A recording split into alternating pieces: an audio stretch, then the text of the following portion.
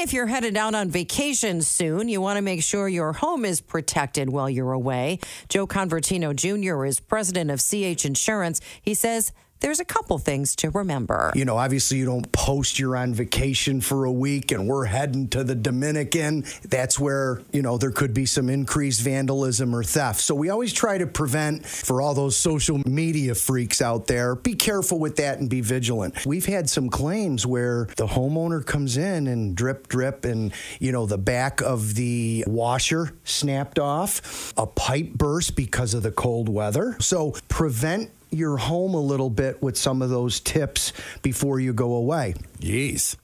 Lots to remember. I don't want to leave the house now.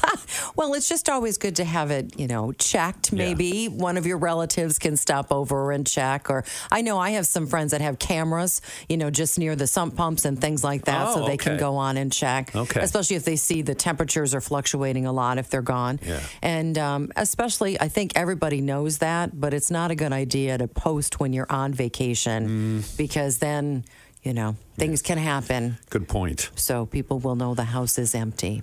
It's a good thing I have a cat nanny who comes in. It's a good thing I have nothing valuable in my house. Or have nothing valuable.